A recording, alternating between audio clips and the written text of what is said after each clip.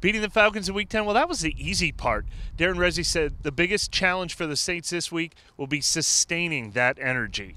I'm Mike Triplett, and this is The Dot presented by Matt Bowers Auto Group. Look, I think the biggest benefit for the Saints to try to carry on everything, the momentum, the adrenaline that carried them through last week with the coaching change and all the different tweaks they made around here at the practice facility, is that they won. And there is nothing that pushes you forward and keeps that adrenaline going more than winning and dancing in the locker room and seeing that everything you did last week paid off. So that's what players have been talking about here Monday. All the getting back to the fundamentals, all the focus on the details, we had a great week of practice and we actually won the game Wednesday through Saturday.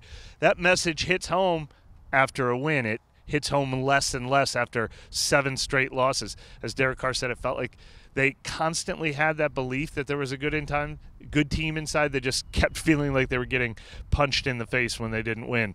But I think that's going to be week to week for this team. The good news is they are back home this week. They're facing a Cleveland team that is also struggling. And if they can come into practice with the same level of energy, the same attention to detail, maybe they can turn this into a win streak instead.